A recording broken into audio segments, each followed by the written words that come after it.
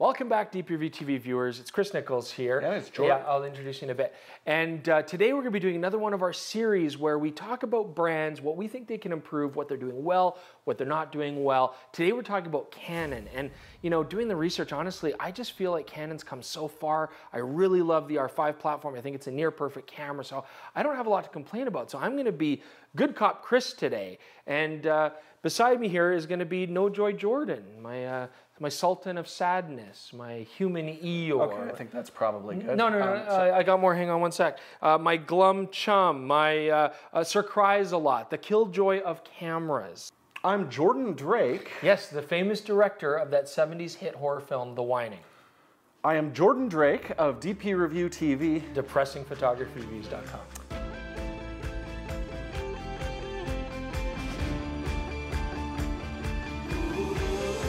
So the first topic we're going to discuss is autofocus. Canon has made huge strides here, lots of firmware updates, and they've really improved their game.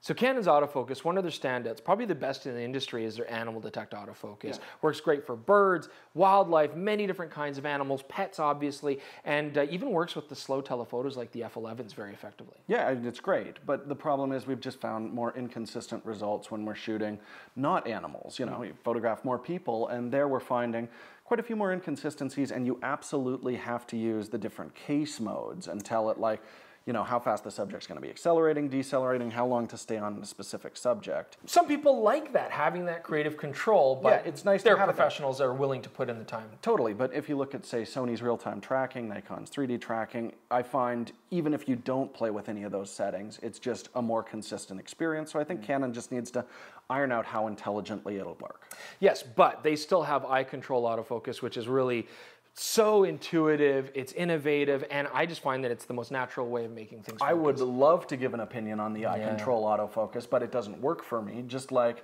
I would say nearly half of the people we've given the camera to, they're having trouble calibrating it, it's inconsistent. So True. Yes, if it works for you, that's great. My half, love it. All right, Chris, let's talk about lenses, an area where I definitely think there's some room for improvement. I mean, Canon have a really extensive line of lenses now for the RF mount. I mean, I like the fact that they've got their fast pro zooms, but also their f4 zooms, which are more affordable, more compact.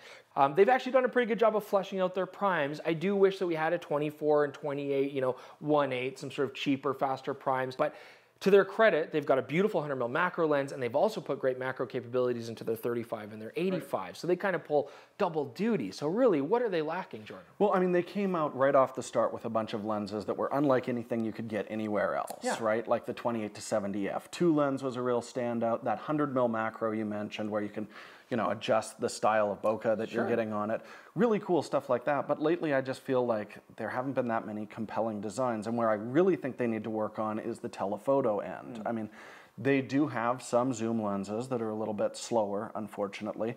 Their super telephotos are very expensive, and it looks like they just slapped an EF adapter on the back of them. Permanently. Yeah, I'd like to see more original mirrorless specific designs. When you see something like Nikon's new 800mm 6.3, you're like, yeah, that's the kind of stuff that I would love to see from Canon.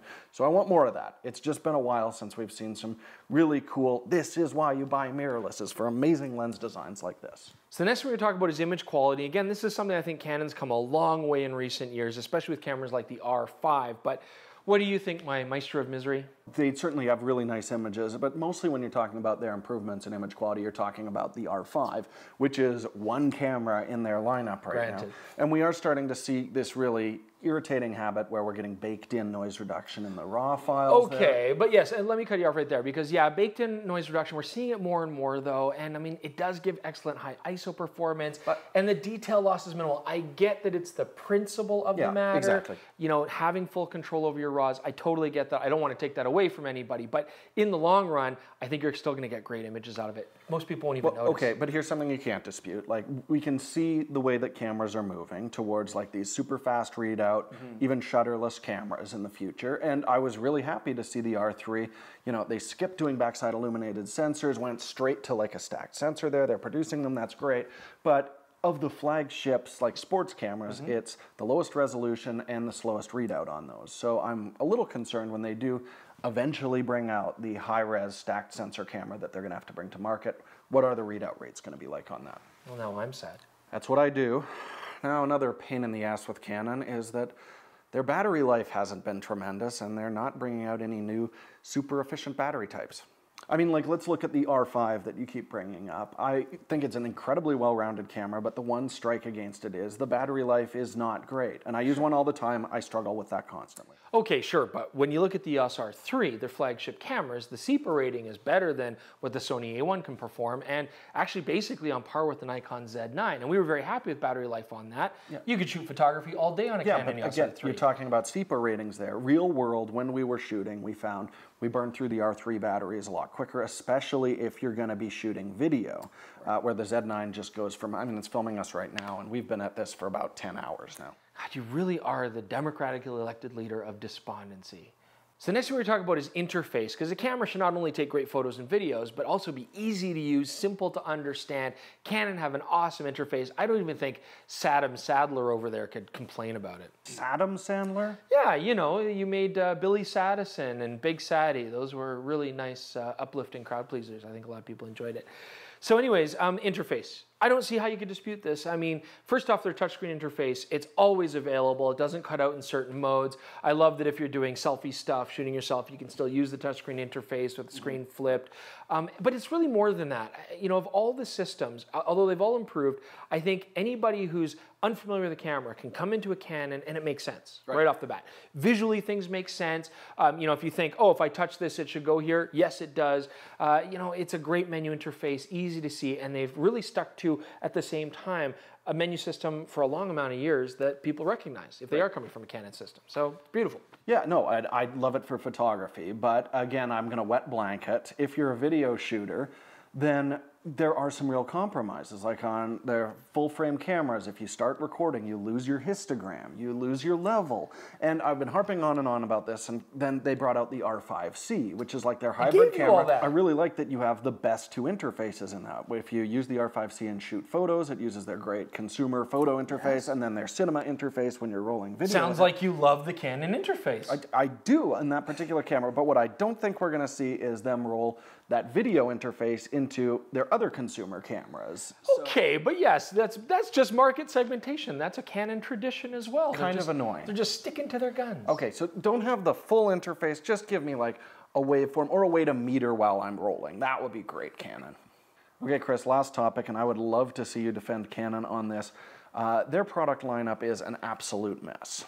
Okay, so the problem isn't that bad at the top end. Like you go R6, R5, great cameras, yeah. R5C, R3, everything makes sense Sure. there. My only concern is like the R3 is already more expensive than like a flagship camera from another manufacturer. How much is their future, I don't know, R1, the flagship mirrorless camera, gonna wind up costing? That's a tough one, right? The R1, it's not gonna be able to compete with the A1 and the Z9. It's gonna have to stand head and shoulders above it, really, to justify its price tag. We're gonna have to see what that's gonna be like.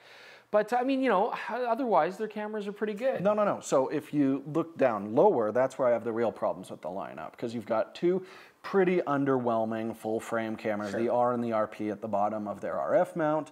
But if you want to go even lower than that, then it's like, okay, you've got the M mount, which has had nothing come out for it in a long time, so that could be dying at any point. Or EF mount, which is a mount we already know is dead, their DSLR thing. So like, do you choose the mount that's dying, the one that's dead, or do you go to another brand that seems to have some sort of idea of what they're doing? So clearly going forward, what Canon has to do is come out with a new revamped entry-level full-frame camera. Replace both the R and the RP. Make something that competes very favorably with the Nikon Z5 and the Sony A7C. I think that would be fantastic. Totally.